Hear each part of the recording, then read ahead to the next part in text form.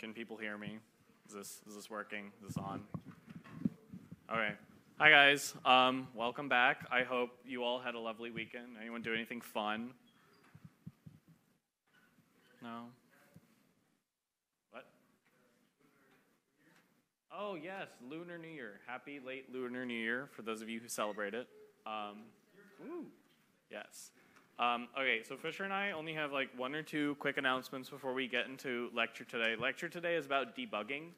Debugging is specifically a very hard concept to teach and also a very hard concept to learn because it's kind of one of those things you learn by doing. But so the strategy I'm going to take here is by presenting a case study. We're going to actively debug something on the board because there's no real method. You just kind of do it.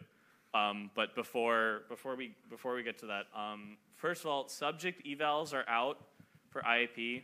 Please, please, please fill them out. Even if you hate us, like if you hate us, we want to know. If you like us, we also want to know. Hopefully you've liked us, but if you hate us, it's also very useful information.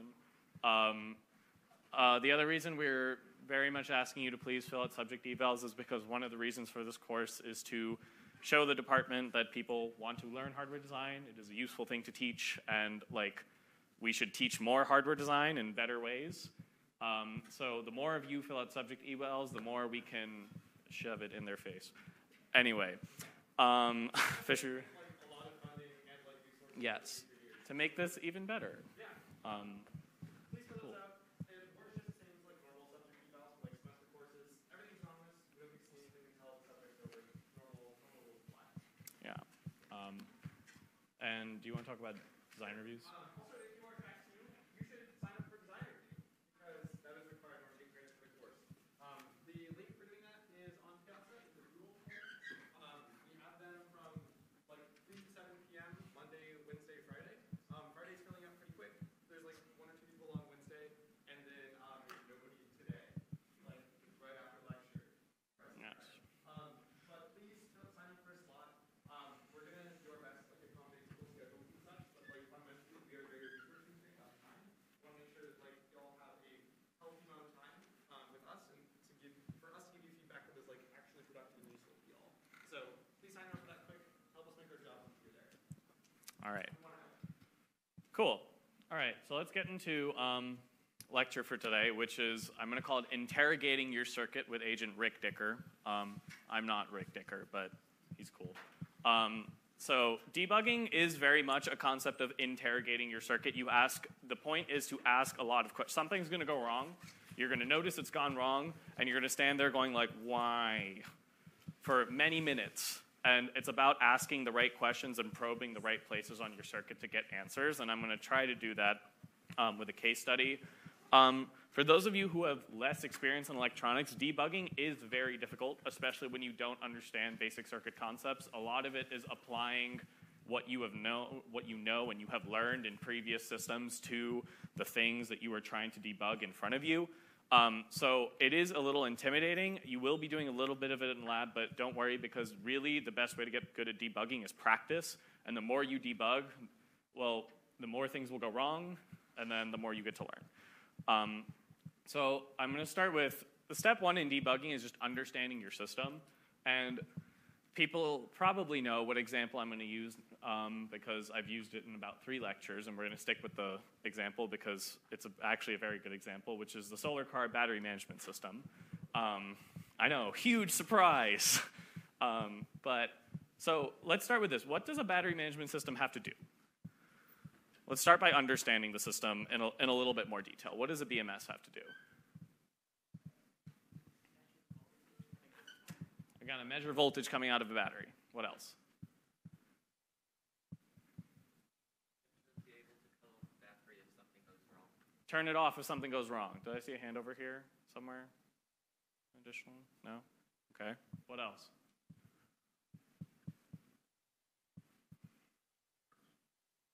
Okay. So the solar car battery management system does a bunch of things, and the way it tells us what it's doing is by throwing errors. So here are the errors that the solar car battery management system throws, And this is also how we can tell a little bit what the battery management system is doing. So if it throws an E1, that's an E-stop error. What that means is it's not turning the car on because you have the E-stop pressed. Number 2 is an undervoltage lockout error. An undervoltage lockout basically means the battery is too low in voltage for it to turn on. It wants you to charge the battery up, because remember, lithium battery cells have to stay within a minimum and a maximum voltage range. If you go below the minimum voltage range, you damage the cell. If you go above the maximum voltage range, it explodes. So error number 2 is undervoltage. It's read the battery voltage. It said your battery voltage is too low. Error number 3 is the opposite. That's an overvoltage lockout, which basically is saying your battery is too full and you need to discharge it. So that might sound weird to you, right? In the sense of if your battery is too full, you should turn the battery on so you can discharge more. But also remember that like the battery management system is something you use to charge the battery with as well. So if I connect a power supply to charge up the battery, the way the battery has decided I'm going to accept no more energy into me is an E3 overvoltage lockout, and it will open up its contactors and then shut off. Another thing, I'm going to draw this on the board in a second, but we have a solar array that charges the battery. The solar array is providing too much power. It will also throw an E3 overvoltage lockout and isolate the array from the battery so we can just discharge instead of charging. E4, overcurrent lockout, which is basically you are running way too much current through the system to the point where you're about to damage cells, or it's going to heat up too much. There's a safe current threshold. If it senses too much current, maybe the motor has stalled, or maybe something else weird is going on, or there's a short somewhere in the circuit, it will throw open the contactors and protect you from also exploding. The nice part about batteries is we know the failure mode. They will blow up no matter what you do. Over temperature protection, if it gets too hot, and E6 is a communications error. If you're interested in what that means, we can talk about it later. It's a little bit too much nitty-gritty for lecture right now, but basically it has to do with the way we measure things in the battery. So this is what the solar car BMS looks like. We have the BMS right here in the middle. Actually, I'm going to draw it like this, sorry. BMS right here in the middle. We are going to connect the battery cells themselves to this side. So this is my input voltage. Then I have a couple of lines going on in the system. I have my battery positive line, which goes to switch number 1 and switch number 2. And I have my battery negative line, which has switch number 3.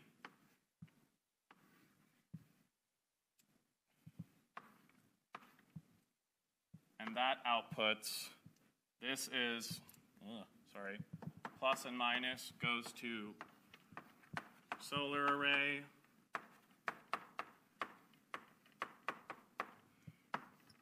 Plus and minus goes to motor. So solar array dumps power in through this switch, and there's a common ground switch, and the motor draws power out through this port. Everyone following me so far? We have 3 switches. And basically, what the system does, if it reads any of the errors that we saw on the previous slide, it will open all of the switches. It'll be like, I'm just going to disconnect everything. I have no idea what's going on. And that's the point of a BMS. So now you've understood this a little bit. Does anybody have questions on exactly what the BMS is going to do in a situation where like there's an issue going on with the car? I know we've talked about the BMS a lot, so hopefully people don't have questions. But if you have questions, now is a good time to clarify. Yeah? Okay. So what I'm going to try to do for the rest of this lecture is I'm going to show you, I'm going to describe to you a phenomenon that we observed was happening with the solar car battery while, like, during one of the stages of debugging. And we're going to go step by step through the schematic and try to figure out what was the problem. And how did we test things, and how did we figure out what was going on? So this is the schematic of the BMS. It is,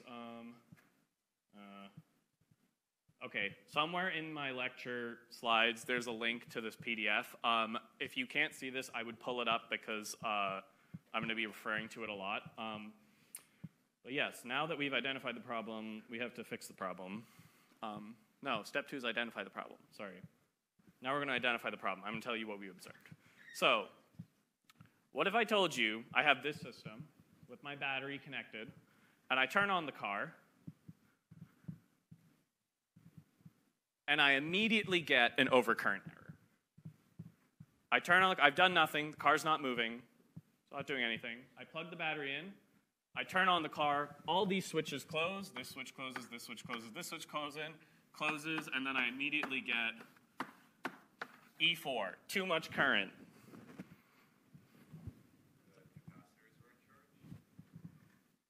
We'll get there, yes, kind of, but where do I start? Where do I start when I'm debugging a system like this? Like, what is the first thing you, because we have a lot of theories. One could be the capacitors aren't being charged correctly, and if you don't know, one could be a short.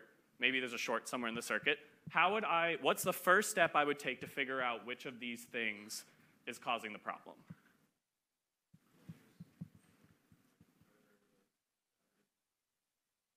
Say that louder.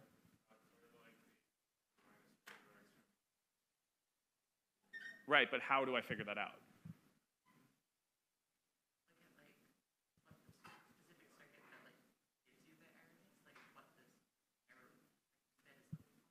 Yes, but before that, what do I do? Before I start looking at the circuit, what do I do? Unplug it. Unplug the solar array. Unplug the motor. Check if I get an error. In this case, I didn't get an error. What do I do? Oh, yeah, first we cry. And then we unplug both the motor and the array. See if we get an error 4. In this case, we didn't. Then what do I do? Looking at this diagram. I've unplugged both. I want to figure out, so I've unplugged both, and I have no error, which means the error is here or the error is here. So what do I do? Plug it back in. So I start with the solar array. I plug the solar array back in. I check, do I get an E4? I unplug the solar array. I plug the motor back in. I check, do I get an E4? So turns out when I did that, I get an E4 in 2 cases. Either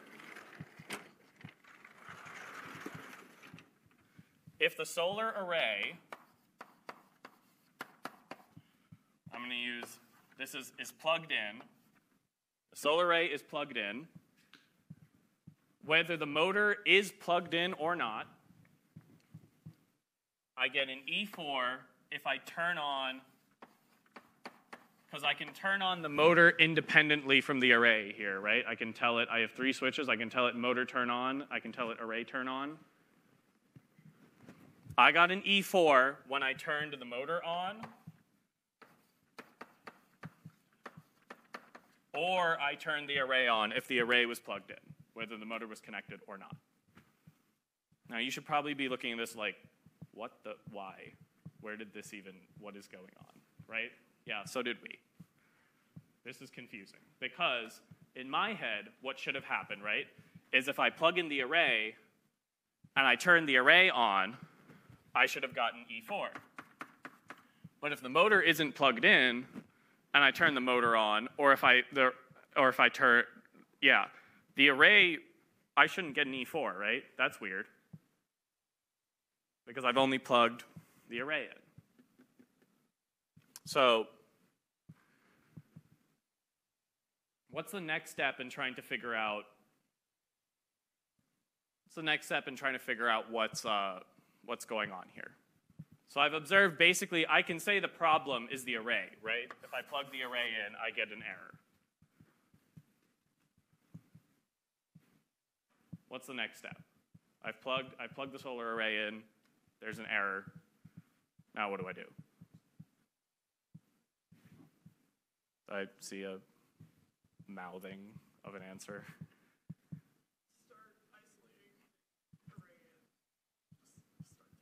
Yeah, you start debugging the array. But the first thing I'm going to do is I'm going to look at the array, right? Like, what is the array made of? The solar array is made of a whole bunch of solar cells that go into what we call an MPPT solar charge controller, which goes into the BMS. All this is saying is I have a solar array. I need something that converts the power from what it outputs to something the battery management system likes, and then it feeds it into the battery. That's all this is. This is a big intelligent power converter. But I'm getting an overcurrent error somewhere in this system, right? So where are my possible problems? What could be a problem here? Can I have a problem here in this solar array MPPT stack up that's not on the battery management system? Can I have an issue here? Is it possible? Yeah, I can, right? I don't know. Is it here? Or is it on the BMS? I can also have a problem on the BMS, right? So how do I figure out whether my problem is here or my problem is here? Maybe like plug in a power supply or something that would act as the buffer. You could plug in a power supply to your battery management system and isolate any problems from the array, or check the current leaving the MPPT. Probe, unplug this, probe here. See if the output is correct or not, right? Because if I'm a designer of the system, right, I know that this solar panel will produce some open circuit voltage, right, when it's connected. I know that I expect some voltage here, and I expect some voltage here that I will define as correct if nothing is wrong with the system. And the solar array hopefully powers itself, because if not, it would be pretty useless. So I'm going to unplug the solar array. I'm going to take a multimeter. I'm going to probe my voltage here and see, is this correct or is it not correct? And that's my sanity check. That's my sanity check. Does this work or does it not work? Right? So I probe the voltage here. It tells me the voltage. We probed the voltage. We did that. Probe the voltage. It tells me, oh no, it disappeared. It's 160 volts, which I'm going to define as correct. In our case, 160 volts is exactly what we expected coming out of the solar array because of so solar arrays, how they work is each panel will produce a voltage. So I think it's like 1.3 volts. 1.3 volts per panel. We had a certain number in series that we knew, and a certain number in parallel that we knew, and we knew that was going to output. If you do that math there, if you know how many cells you have in series, you can figure out your voltage that you expect from your panel. So we expected 160 volts. We got 160 volts, so we can't fully conclude that nothing's going wrong with this side of the circuit, but as an initial check, we can guess that maybe this side of the circuit is not the problem. Another way you can tell which side of the circuit is the problem, ask which side of the circuit have you designed? And which side of the circuit has somebody else designed? Nothing here was anything we designed. It was designed by professionals in industry, so this is probably the problem. Okay, so the BMS is the issue. Now that the BMS is the issue, what do? Somebody over here said it earlier.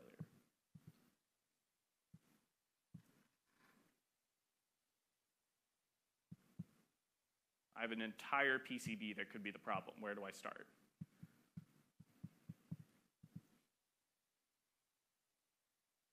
Is that a hand?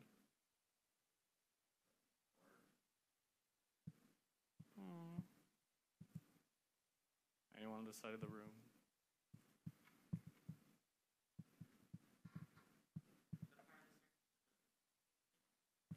Look at my circuit. Schematic. Open your schematic. You would not believe how big a barrier opening a PDF schematic is to people for debugging.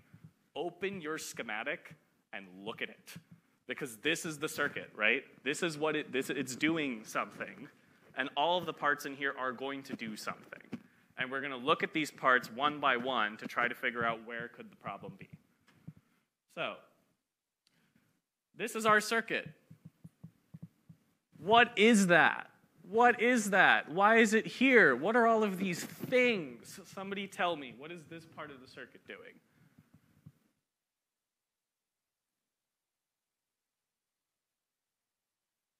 You said it before, but you didn't know you said it.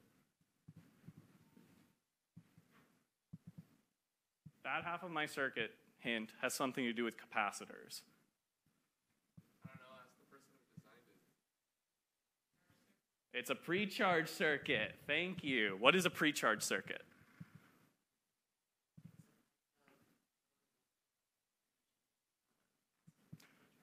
Not lower voltage, but you're close. So a pre-charge circuit.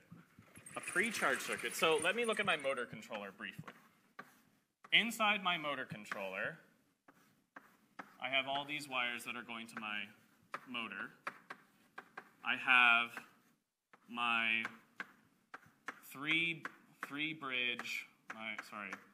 my three MOSFET bridges doing my switching. And I have a whole bunch of power electronics in here. And for those of you who've been looking at the schematics and kind of trying to figure out what is in them, if I have power electronics, what are other components that are always associated with power electronics? What are components that always sit next to my power converters on the input and output?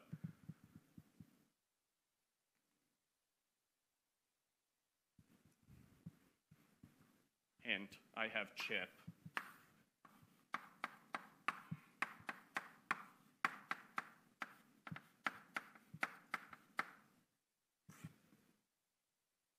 Class, what is this component called? No. What is this component called? Bypass capacitors. Thank you. Okay. So all power electronic systems, especially high power electronic systems, have massive capacitors sitting on the input and output of my circuit because of filtering purposes. I want my system to have smooth voltages, and also in the sense of a motor controller, if I let's say the motor suddenly needs to pull a massive amount of current that the battery can't supply, it can pull it from these large capacitors that are sitting in here. Those are called bus capacitors. Okay? Bus capacitors because they sit on your power bus. So, let's say I take a battery, right? And it's a massive battery. It's a 130 volt, like 200 amp rated battery. And I connect it to this big boy capacitor. What happens?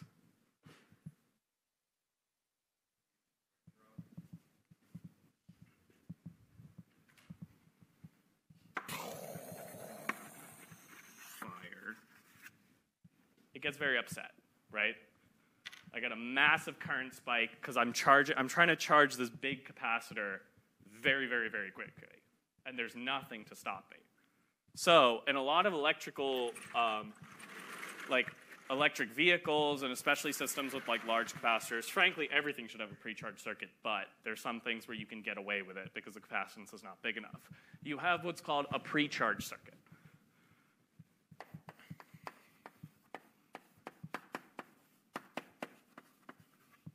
That's a G. I have a big switch. This big switch is the thing that really connects. Here's my battery. To my motor controller. I have a big switch over here that I'm controlling. Oftentimes, you will hear this referred to as either a relay, but more commonly in electric vehicle systems, it's called a contactor. A contactor is just a massive relay that's rated for high current.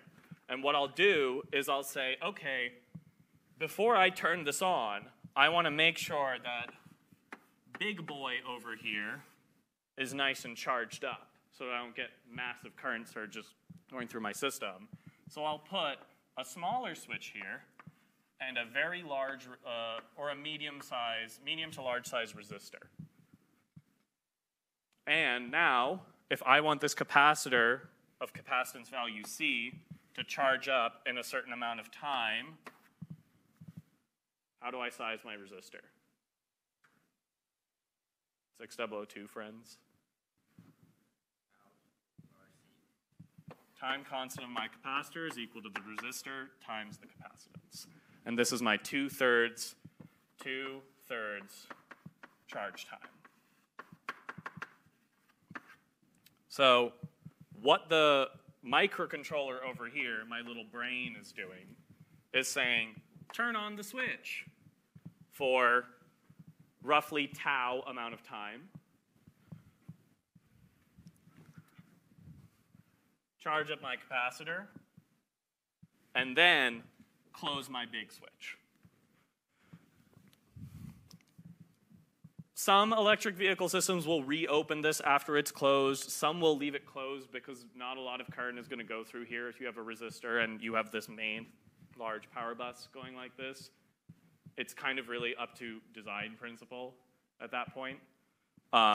Most people leave it closed just because they don't want the risk of, I don't know, something weird happening, like contactor opening, closing. What's up? So just for clarification, you're pre-charging the capacitor to prevent seeing 200 amps. Yes. Yes. Yeah, these capacitors filter the output of the power supply, or they're to help the motor controller during current spikes or during regen. And then you don't want to connect a battery to an empty power supply, empty massive capacitor without a resistor in between it. So it starts by charging, and then it connects to the main circuit. Yeah? Yeah. Cool. So let me think. Could that be a problem? Could that be explaining my current overcurrent error? It could if it was broken, right? Like, don't assume anything works, especially if you've designed it. And that's not to say you're not wonderful. You are all wonderful, but we all make mistakes. That could be broken. What else could be broken? So, option number one is there's something wrong with my pre-charge circuit. My capacitor isn't pre-charging, and when I close this contactor, big current spike, the battery detects that, and it goes, nope, too much current, shuts off, right? That's option number one. What's option number two? What else could be going on?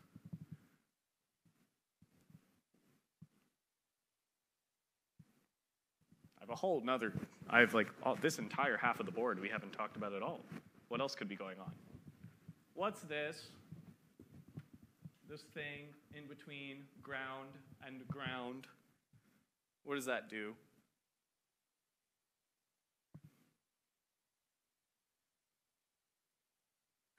Any takers? How about this side of the room? What is that? Guess.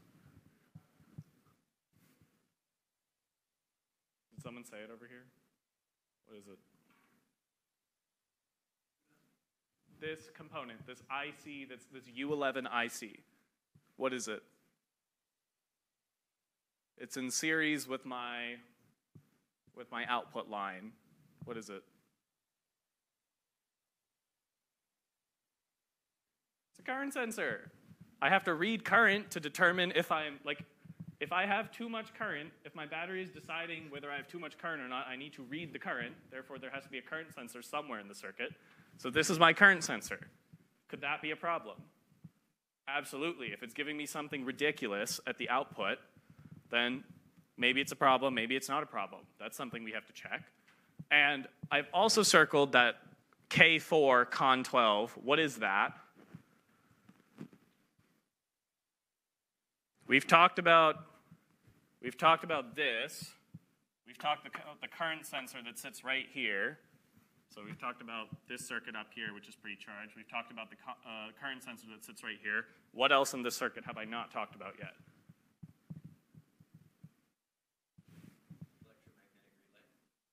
The contactor,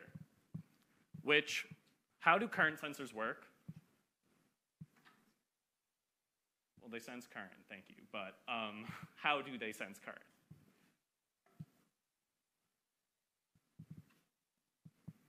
.802 friends? How do we sense current?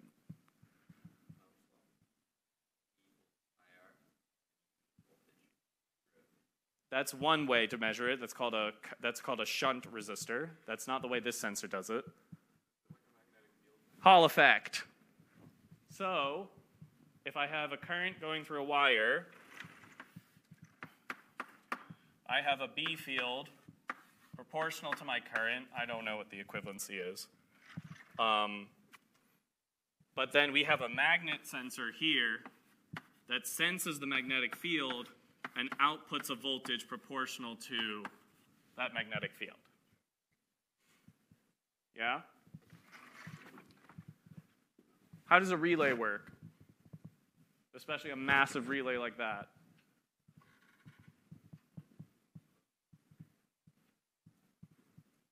Any takers? Solenoid. What's a solenoid? It's like a coil. It's a magnet. It's a magnet. I have input terminal of the contactor. Actually,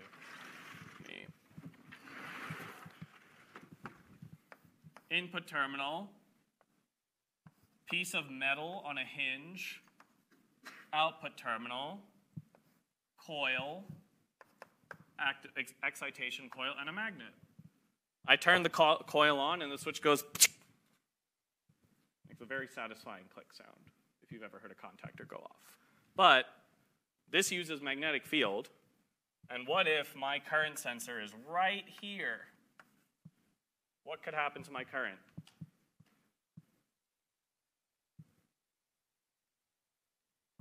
Bad things, right? So if I plot current as a function of time, I could get, and depending on how fast my I could get a spike in my magnetic field reading because it's so close to something that's producing a magnetic field, whether it's a current or not. I get a spike, and if my microcontroller is fast enough, could this be causing my E4? Yeah, absolutely, right? This is what we call electromagnetic interference. Somewhere either in the lecture 5 notes or the lecture 4, like sometime in this past week, somewhere in the notes, we linked a really great book by Ott. What's his name? Is his first name? Ott is his last name. What's his first name? Henry. I think it's Henry Ott. It's like great book on the entire book is on electromagnetic interference, and it is the book on EMI, and it's great. So if you have circuits that are having EMI problems, definitely consult that book. But point is, I have 3 possible locate problems in my circuit. What's the first thing I do? I have identified either pre-charge could be broken, right? My current sensor could be broken, or the relay could be causing interference with my current sensor, giving it an erroneous output. So how do I figure out which of these 3 things is the problem?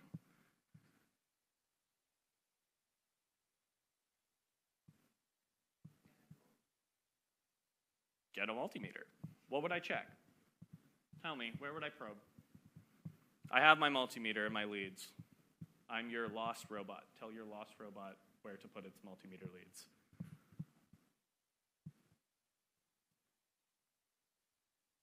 What am I checking?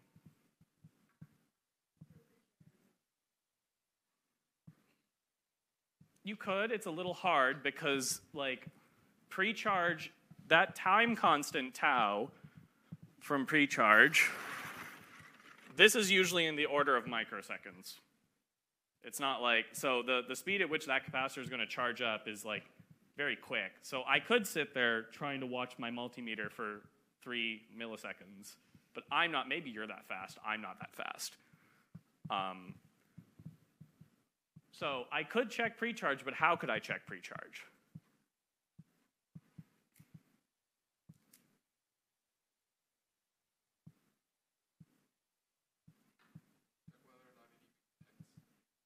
Check if it connects.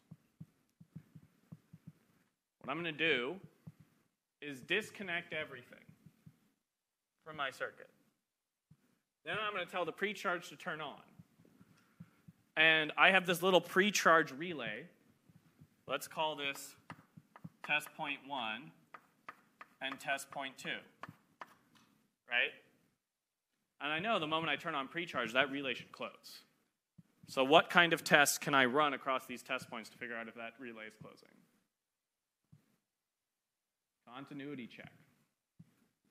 Take a multimeter. Here, here. Multimeter.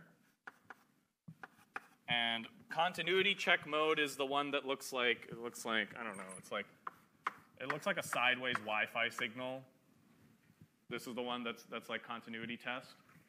And then if you probe and you put the multimeter in continuity mode, and if it's connected, it'll go beep until you take it off. Okay, so I could do that. I'll tell you the answer to the continuity check, whether it worked or not, in a minute. But let's talk about the other two. How could I test the other two? There's one test I can run to rule out both of those things, which is what?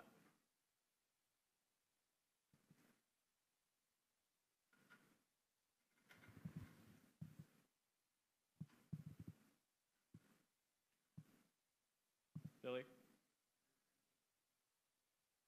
You could. There's a quick array.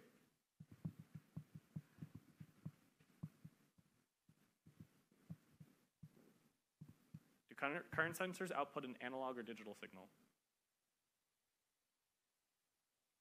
Analog. They output an analog signal, which means what wonderful tool in my arsenal can I use to check the output of an analog signal that's moving somewhat fast? Oscilloscope. So what I'm going to do is I have my current sensor that's connected to some, I don't know, nonsense over here. This is nonsense. We're going to not worry about it. And here's the output, and here's my ground. I'm going to take my oscilloscope, I'm going to connect the probe here and the ground probe here, and I'm going to read what the waveform looks like, right? I'm going to look at it and be like, does this make sense? So this specific current sensor is powered by a 5-volt rail. Most analog systems that are powered by, like you look at the power rail, will output a signal here at their output between the value of voltage at the ground and the value of voltage at your power input. So I'm looking for a signal between 0 volts and 5 volts on the output of my current sensor. Now, this current sensor can measure positive current and negative current, which means if the current is 0, what should be the value?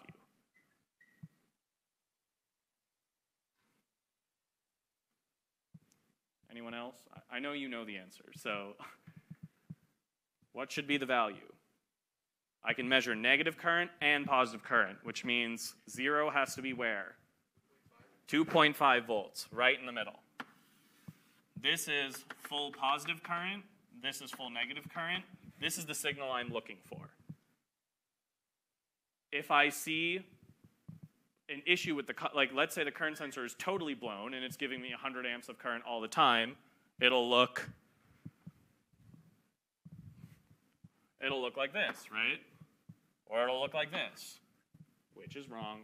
Or when I turn on the contactor, what will I see? I drew it over there somewhere.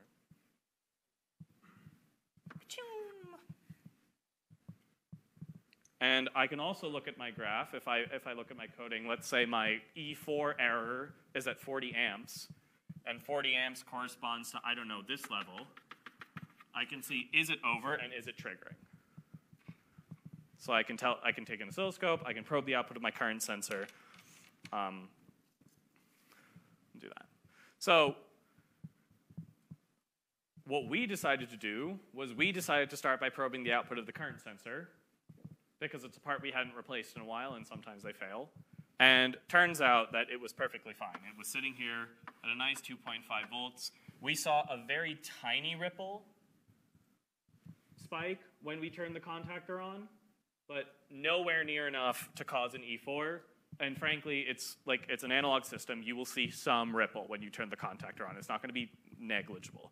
Also, the reason we could be pretty confident is because we probed it. We took the current sensor, we put it through an LC filter usually, just to get some of the noise out of the way, and we probed it before the filter. So if it's not a problem before the filter, it's definitely not going to be a problem after the filter, unless the filter's broken. But let's, for example, passives aren't really components that fail that often, so we decided to ignore the rest of the chain for now because we said, okay, the current sensor is probably working fine. Unless the capacitor has exploded recently, it's probably not a problem. So then we run this test. Can someone take a guess as to what the multimeter did when we put the two test leads here and turned it on? That's not a problem. Where's the problem?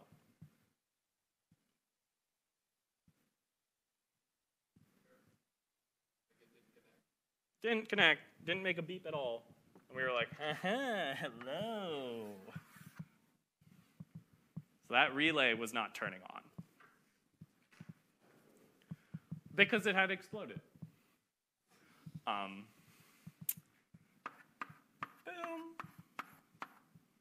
Sad. Okay. But does that explain everything in my circuit? Does that explain all the problems I was having? It definitely explains some of them, right? So what I'm gonna do is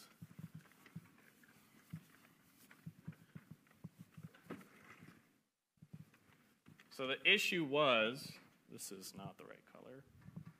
Issue was E4 on startup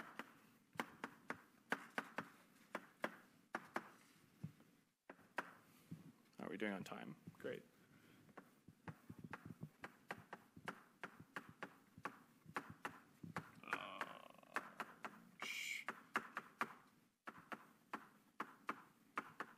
So blown pre-charge relay means I'm not pre-charging, which means will I get a current spike when I turn on my battery? Absolutely yes. So what are we going to do with this relay? Replace it. Yay. So now we're going to figure out, now we replace it, and it blew again immediately. Because our luck is great. And electrons love you, and they want to do everything they tell you tell them to do. So now what's the problem? Because something is causing this relay to explode. What could be causing this relay to explode?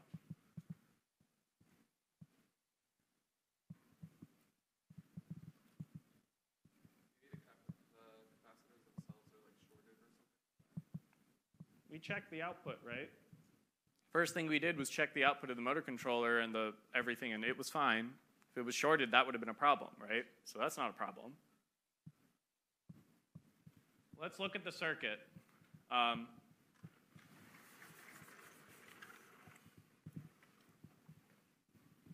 Here's my coil that's inside. Let me draw. Sorry. Just be a little more explicit. Here's my relay. Here's my input terminal. Here's my switch. Here's my output terminal. Here is my magnet. Here is my coil. Here is where I give it 12 volts to turn on.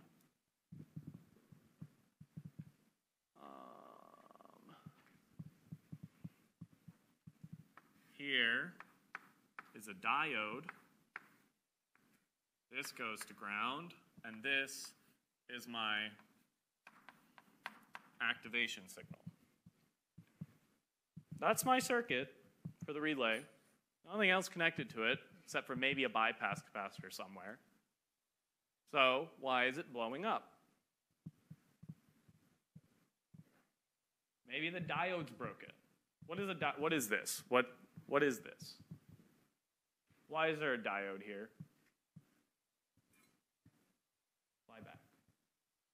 Who here? Raise your hand if you know what flyback protection is. Raise your hand if you don't know what flyback protection is. Great. Wonderfully important concept of electrical engineering here. What is the voltage law for an inductor? Because a coil of wire in a solenoid is an inductor, right? What's the voltage law? Voltage across the capacitor, L di dt.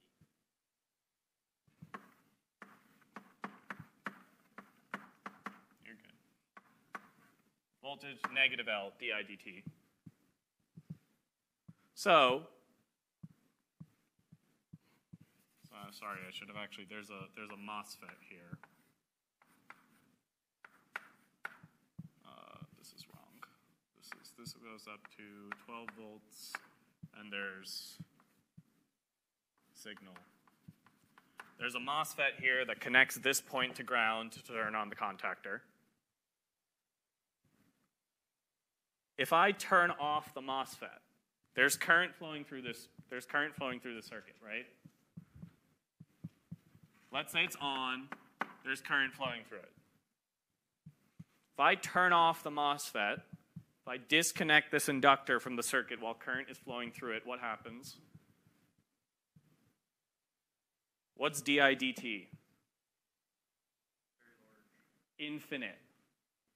So my voltage is infinity, which means what happens to this and everything around it?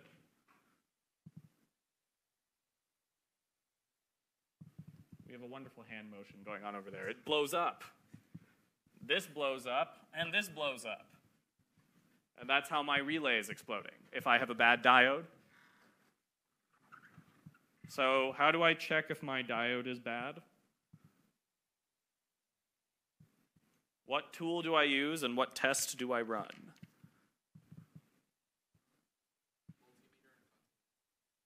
Multimeter and continuity. Multimeter, yes. Continuity, no. Has anyone looked at a multimeter before? There's a diode button on my multimeter.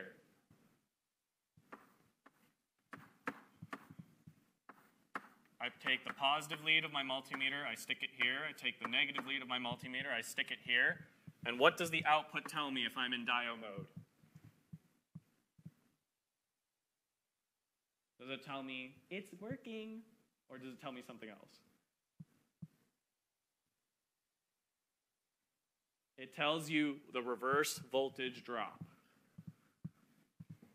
Did I flip this, Fischer? Is it positive lead here? Yeah, it's positive here, lead here, right? Yeah. Sorry, you go this way, and it tells you the forward voltage drop of your diode. You put the probe on it, it runs a current, and it detects the voltage drop. Because in lab 1, you guys all saw that if I run current through a diode, there's a voltage drop across it. That's standard, pretty much. It checks the voltage drop. And if it gives me a voltage drop that matches the voltage drop of the data sheet within some percent, I can be confident that the diode works. But if I do this, and it says, bro, what's voltage? Then I can be pretty sure my diode is blown, right? So I did that, and it said, bro, what's voltage? So now what do I do? What do I replace? I replace my diode, and I replace my contactor, and I assume I'm going to be happy forever because this should work, right? Does anybody see any problems with this? I think this should work. Okay, we replaced the MOSFET. Yeah. We also replaced the MOSFET, but I should be happy forever. This should work, right?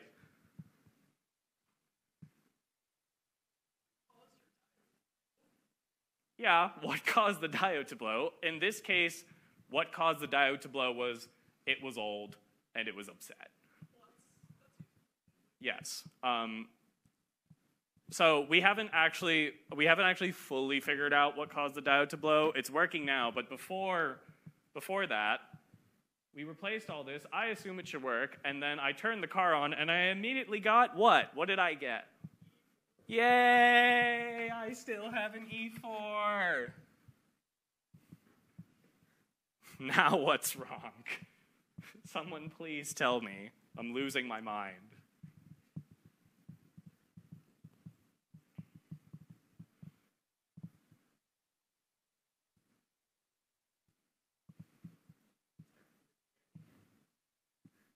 No, because you don't have to start fully from the beginning, because I know my pre-charge circuit works now. It's brand new. I've tested it. I've tested every component in it. I've tested the resistor. I've tested the MOSFET. I've tested the microcontroller.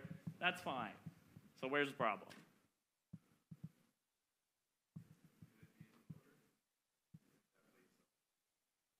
We tested the motor. The motor works. The array works.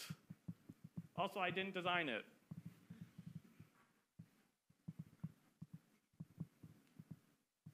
Now what? I'm still getting a large current spike, which means what side of the circuit am I on? That side works. I know it works now. What else could be wrong?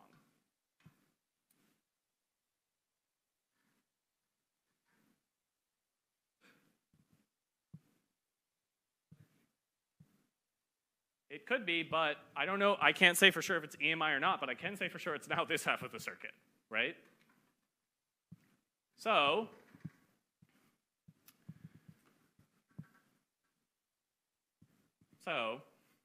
what do I do?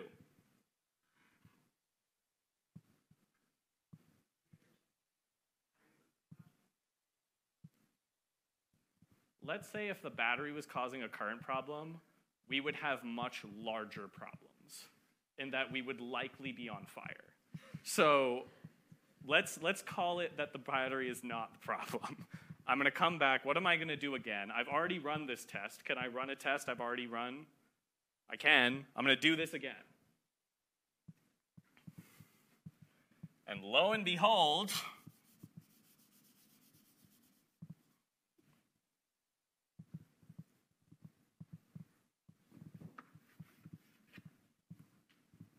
that's what I see on the oscilloscope. Now, why is there a current spike now? There wasn't before, but there is one now.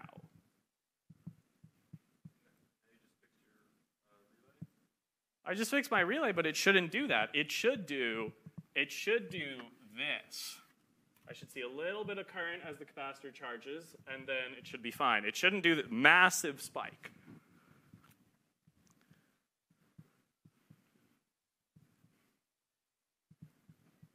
Now I'm going to do what Billy suggested earlier, which is I'm going to put another current sensor somewhere because I'm losing my mind.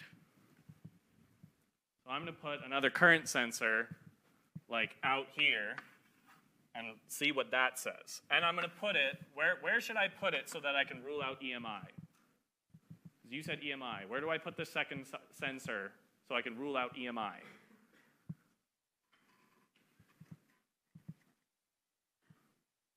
Away is the answer, not near the contactor. And I do that, and I put it over here, and I leave about 1 foot of distance between where the current sensor is and the new current sensor is, and what do I see?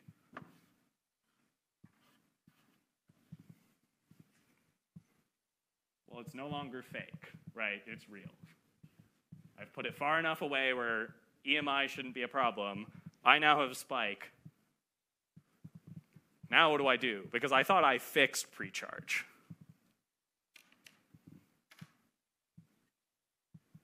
This have to do with now that the diode is working, now draining all of your the magnetic flux that's in the inductor, you're now draining it back into the circuit.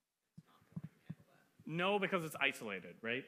Like the circuit for the diode over here is like here's where the diode is, and here's where my high voltage line is. And it's isolated because the only thing that it's interacting through is the magnetic field between this coil and this switch. So any current that's going on in here, I'm not going to be able to see on that circuit because it's not actually draining through my main line, right? What could the problem be?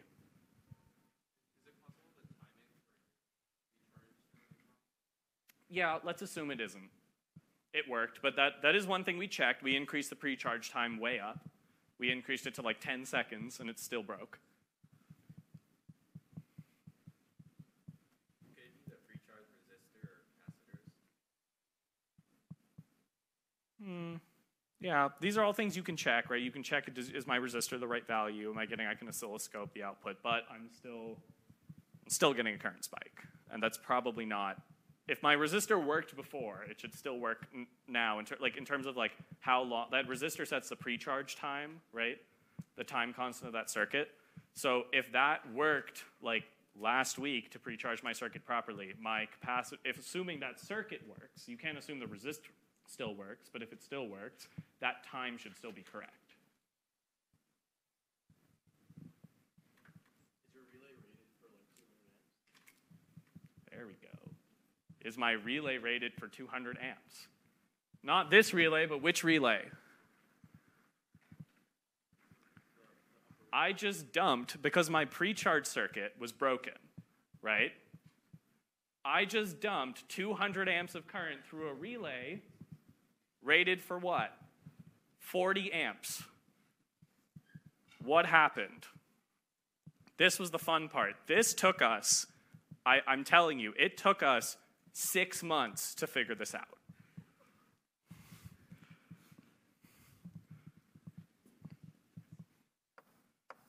Here is the Gigavac 30 amp, 12 volt, 1200 volt contactor. 12 volt, so you might be like, why are there two voltage ratings? There's the voltage that goes to exciting the coils, and then the voltage it can actually stand off at the, like this voltage and this voltage. This is 12 volt, give me 12 volt, I will turn on. This is, give me more than 1200 volt, I will explode. Those are the two ratings. I have contactor, right? I turn it on, and I run 200 amps of current through a switch rated for 30 amps. What happens, Meckies, what happens right here?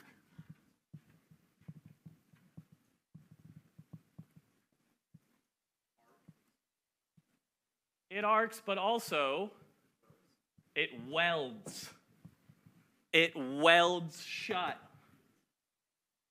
So what had happened was our contactor was sitting there, welded shut for 6 months. How did I figure out if the contactor was welded shut or not?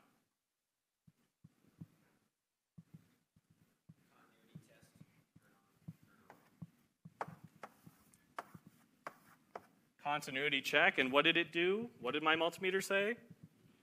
Beep. And then you fill in the blanks.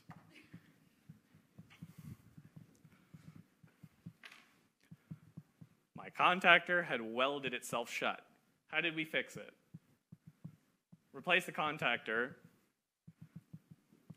or hit it really hard with a screwdriver. It's called percussive maintenance. You should replace your contactors, but I replaced the contactor, fixed my pre-charge circuit, my E4 is now gone. That's how you debug a system. We're going to take a 5-minute break. When we come back, I'm going to go through like just a couple tips for debugging. It'll take like 10, 15 minutes, and then we'll end early today.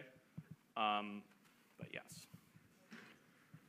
We're going to get started again. I don't have that much longer in terms of content. I'm just going to go through a couple tips for debugging. But as you can see, based on this example, this cartoon is actually very accurate as to how it usually works. You think one thing is a problem, and then it turns out to be like something very, very much different. But especially like tying this back a little bit more to this class specifically, what you guys are going to be doing over the next week is populating PCBs and then getting them to work, right? And that process is called bring up. In the electrical engineering field, we call it bringing up a board, which is from blank to working. How you get a piece of electrical hardware working. So specifically, some tips while you guys are like bringing up your PCBs, because like this was a situation where we had already brought up the PCB. We were pretty confident in all the connections between things. We were pretty like confident that certain parts of the circuit worked, right? In terms of when you bring up an actual system, there's number one, an order in which you bring things up.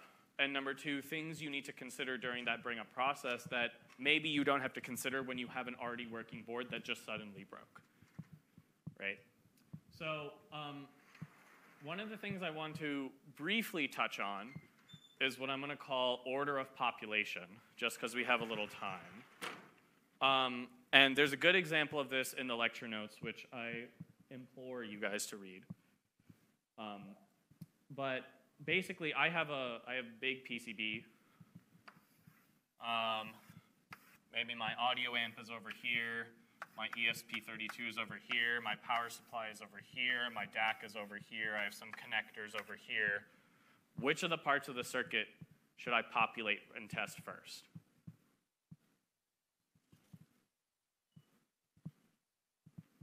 Or should I populate everything all at once and hope for the best? Maybe start with power. Starting with power is a great idea. There's no recipe for these things, but that's what I do. So I start with the power converter, and I start with one at a time. I start with my largest power converter. My input source, I know over here is going to be a battery. Please, for the love of God, when you are bringing up a PCB that uses batteries, do not initially test your circuit with a battery, because if it's wrong, you will catch fire. You know the voltage of your battery. Don't be lazy. Get a power supply, set it to 3.7 volts, and set the current rating to something like 0.5 amp so that you don't die. Batteries are very, very fickle creatures. They will rip your head off if you do it wrong. Get a power supply, hook it up. I promise the voltage is the same. Populate your power converter. Test the output of your power converter. So this, like the first power converter in the circuit is, I think, a 3.7 to 12 volt boost converter. So you populate your 12 volt boost converter and you check multimeter output. Do I get 12 volts? Yes.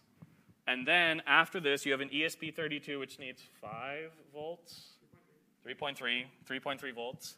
You have an LDO that drops this down to 3.3 volts. It's a low dropout linear regulator. I populate my LDO. I check, am I getting 3.3 volts? Before I put my microcontroller on. Because if I put all my power electronics on and my microcontroller on at the same time, and if this is wrong, what happens to my microcontroller? Boom! And the most expensive part of my circuit has just released all of the magical blue smoke that makes it work. Don't do that. Don't do that. Go slow. There are definitely parts of the circuit you will have to populate together. That is a given, right? You can't populate half a power converter.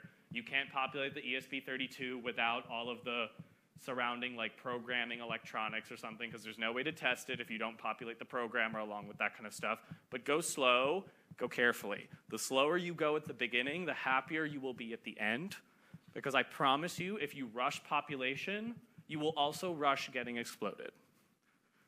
And I think if you are going to be exploded, that's something you want to delay as far as possible. So oftentimes when I'm populating a PCB, I will look at my layout and I will sit there for like 20 minutes before I start anything. I will plan, I'm going to start with these, then I'll do this, then I'll do this. I write it down, a little checklist.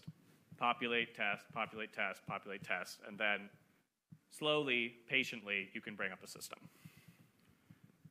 If things go wrong, first, don't assume things are connected because you have just soldered it literally 3 seconds ago. So there is no guarantee. A lot of the time, honestly, 90% of my problems come from this garbage. No, I need a board.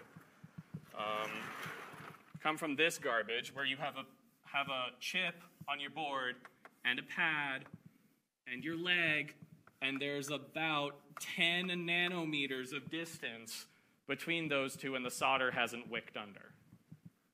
And then what happens is this pin isn't connected and you're crying for hours because you can't figure out why your signals aren't going through your circuit because guess what? It's not connected. So, for example, if I have a chip on this side of the board and a pin, and then, I don't know, a chip on the other side of the board with a pin where these things are connecting, where do I probe to make sure things are connected? What check do I run? Continuity, and where do you probe? You probe the pins. If you probe the pad, and you probe the pad, huge surprise, they'll be connected. Unless somebody has messed up your PCB fab, which I'm telling you is also possible.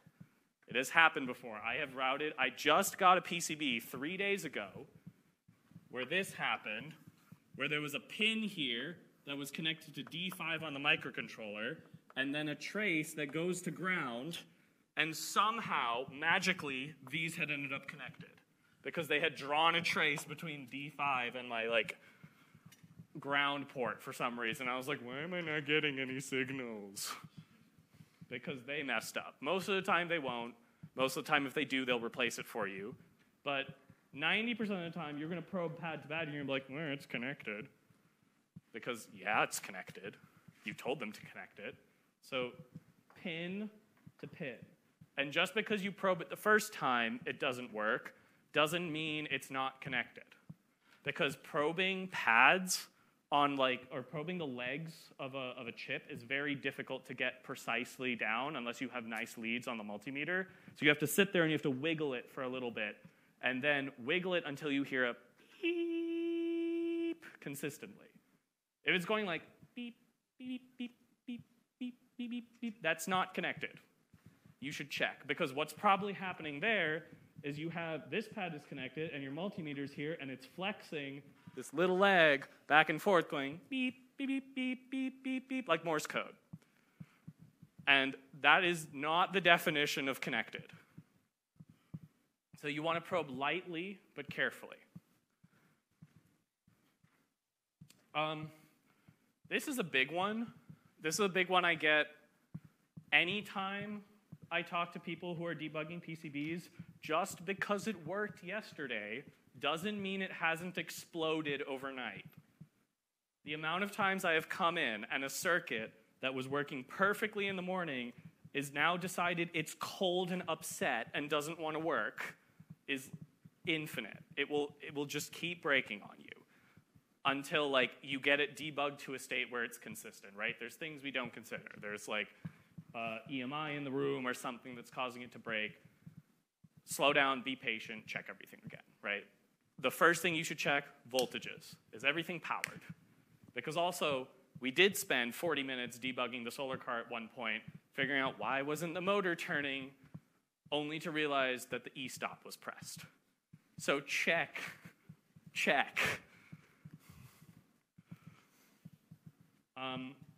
Yeah, so always double check everything is powered, check your signals, check your voltages.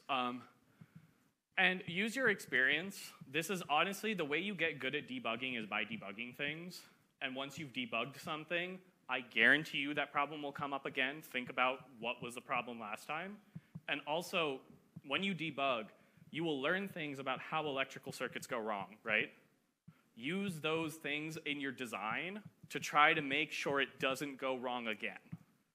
Oftentimes, electrical engineers will find, at least in your own projects, not other people's projects, if you do consulting, you'll see the same problem over and over and over again because nobody knows what a flyback diode is. But if you do your own projects, most of the time what will happen is you'll look at a PCB, you'll have 25 problems, you'll make a new PCB, and you'll have 25 brand new problems. Every problem will be new because you learn from your mistakes. You had problems here, you fix them. And now it's not a problem, and some other area of electrical engineering is going to come out and be like, hi, I exist, or something like that. Yes. Don't test a battery on current mode using multimeter. It's been tested empirically. Your multimeter will explode. Yes, and there's a lot of resources on campus to get help for debugging, because the good news is anyone who builds a circuit has also debugged a circuit, unless you're weird. Or you have some weird, like, personal debugger in your lab. I don't know. But like MITRES, for those of you who don't know, MITRES is building it. It's an N51 group of MIT Electronics Research Society makerspace, where a lot of like EE nerds hang out. And trust me, a lot of these people have seen everything because they have done everything. We are your friends, lab staff. Also, people like in your classes, like lab staff and EDS, have seen a lot of things that can help you debug.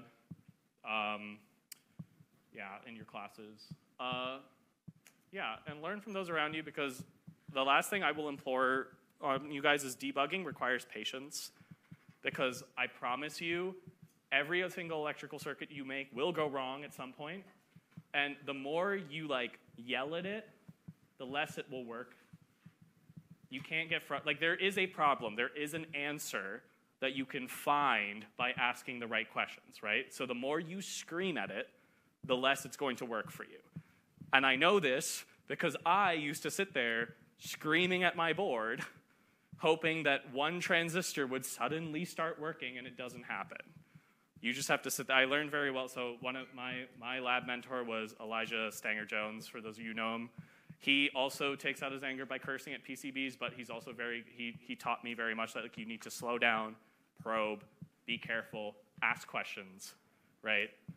And think of it as a learning opportunity, right? Every single time something's gone wrong on the PCB, that means you messed something up in your design, or someone has messed something up in manufacturing that you can learn from and make your designs from better in the future, right? It's a learning opportunity. So, and learning is beautiful. And that's my close. Thank you all for listening. Yes. Sign up for design reviews, please. Thank you.